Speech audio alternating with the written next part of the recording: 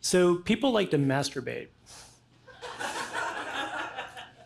They also like to eat Twinkies and do shots of Jägermeister.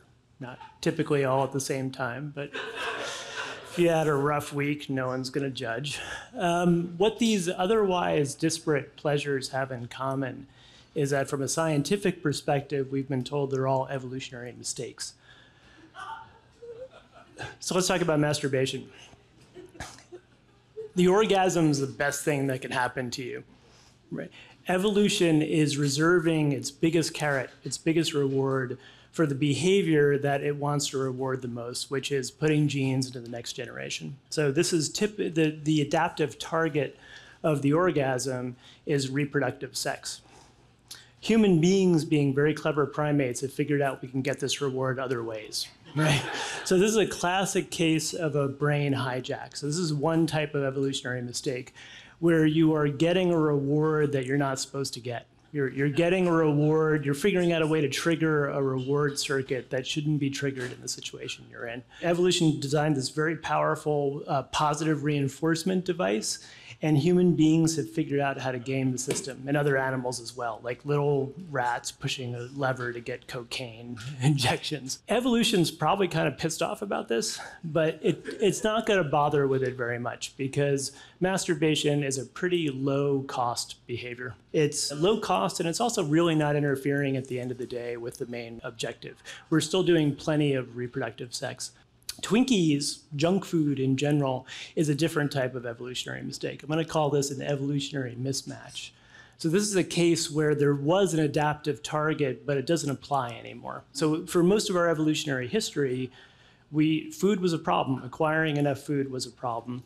Especially sweet things and proteins, fatty types of things were a very patchy resource. So you get a lot of it all at once, and then you get nothing for a long time.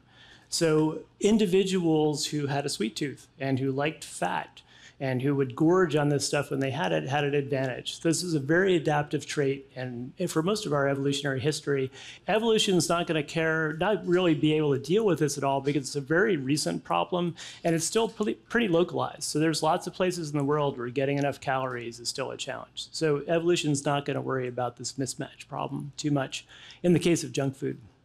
Now, when it comes to alcohol, the Jägermeister shots, we've been told the standard story is that it's a brain hijack. That's the most dominant scientific theory about why we have a taste for alcohol. We've figured out that consuming ethanol triggers this reward network in our brain, and like that little rat pushing the lever, we just keep doing it.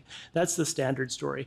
There are also various mismatch theories floating around out there that taste for alcohol allowed us to consume liquid in a safe form when water was contaminated. There are several different mismatch theories. What I want to argue tonight is none of these make sense. None of these can actually be an explanation for, an evolutionary explanation for why we have a taste for alcohol. And that's because our taste for intoxication is ancient, costly, and dangerous. As long as we've had writing, people have been complaining about the dangers of alcohol, the dangers of alcoholism, the dangers of social chaos caused by excessive consumption. We find this in ancient Egypt, ancient China. In ancient Sumer, it's estimated that half the grain production went to producing beer. So they're taking half of their food and turning it into liquid neurotoxins. And as you notice, kings had to decree that their subjects weren't allowed to make more beer than a certain amount because people want to turn it into beer. So very costly in terms of social consequences and also just materially costly, economically costly. It's estimated that today, most households spend about 1/3 of their food and beverage budget on alcohol. And that's almost certainly an underestimate because of black markets and underreporting. And you may have not gotten the memo yet about masturbation. It doesn't make you go blind. Don't worry about it. What does make you go blind is alcohol. Shots of Jägermeister can make you go blind. So alcohol is very damaging physiologically. It causes liver damage, it raises your cancer risk. From a medical perspective, there's really no upside to alcohol. And you can forget about all the French paradox cholesterol stuff. It's bad for you. From a biomedical perspective, alcohol is bad for you. It's a dangerous substance. In the tiny country that I live in now, about the size of California, 2014 is estimated that the economic impact of alcohol abuse was $14.6 billion. That's probably Canadian dollars. So that's like $10 US, but it's still a lot of money. 14,800 deaths, 8,700 hospital admissions, all these years of productive life lost. If this is an evolutionary mistake, it's an incredibly costly evolutionary mistake. It doesn't make sense that there would not be some pressure to fix this if all it was a cost. Now, sometimes it is the case that evolution can't fix something. So evolution is constrained by certain conditions. So evolution can't act on a variant that doesn't exist. Selection pressure can't select for a genetic variation that isn't out in the world yet. So it's possible that our taste for alcohol is a mistake. It's a very costly, ancient, dangerous one, but genetic evolution just hasn't churned out a variant yet that would fix the problem. That's one possibility. There are also various types of what's called path dependence, where evolution makes one decision and then it's kind of stuck. It has to keep going down that path. So that could be part of the story too. It's not. Neither of those is possible in this case because there are genetic and cultural solutions to the problem of intoxication. The evolution could have taken advantage of it if it wanted to. So let's talk about the genetic one first. There is a set of 2 different mutations in enzymes that have to do with the processing of alcohol in the body that lead to a syndrome that's sometimes called Asian flushing syndrome because it's most common in East Asia. If you have this syndrome, a couple sips of alcohol, your face turns red, you start to flush, you feel nauseous. Drinking alcohol is very unpleasant if you have this genetic condition.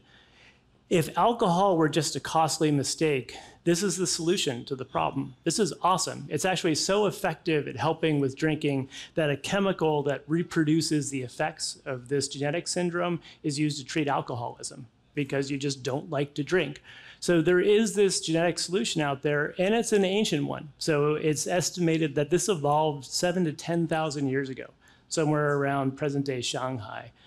But it just sits there. This is present distribution, focused around its origin, spread a little bit to Japan and Korea, but it's pretty much sat there. It's also very interesting that analogous mutations causing the same effect have evolved at least twice independently, once in the Middle East and once in Europe, and also remain very confined to limited populations.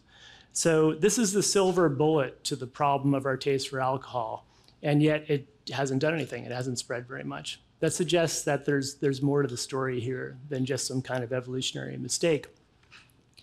Let's talk about cultural evolution, which is very powerful. Cultural evolution can fix things very quickly. It's very good at responding to new situations.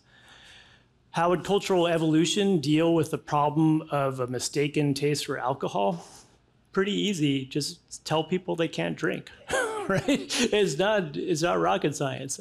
So prohibition, we tend to think of prohibition in the American context, but again, anywhere there have been human beings who can write, we have records of prohibition. In ancient China, one of the earliest law statutes that we have decrees death to anyone who makes or consumes alcohol. It didn't work. It was about as successful as American prohibition was. There are major world religions that are based on prohibition. One of their main tenets is abstaining from things that are intoxicating to the mind. So this solution culturally is out there, and yet like that genetic solution, it just kind of sits there. So this is where alcohol is currently prohibited in part or in whole in the world. And it looks a lot like that genetic map. It didn't disappear. The solution maintains in our genetic and cultural repertoire, but it kind of sits there. It doesn't spread the way you would expect it to spread.